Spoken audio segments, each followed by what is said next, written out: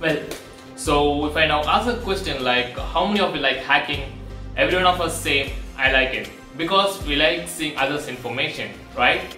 Well, so when you Google how to hack or how to hack something, what you will get is you will get a tool, or basically you get something like install Kali Linux and you will get into hacking.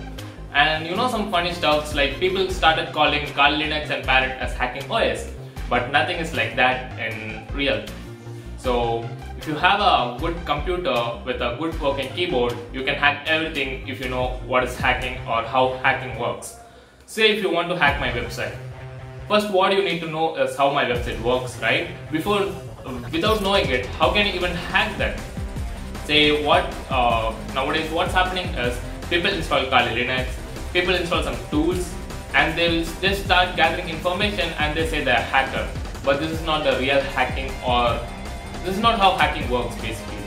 So if you want to know how real hacking works, or if you want to really learn what is hacking, so here our hacking wizard Sibidharan is conducting a course, Learn the Art of Hacking with Programming.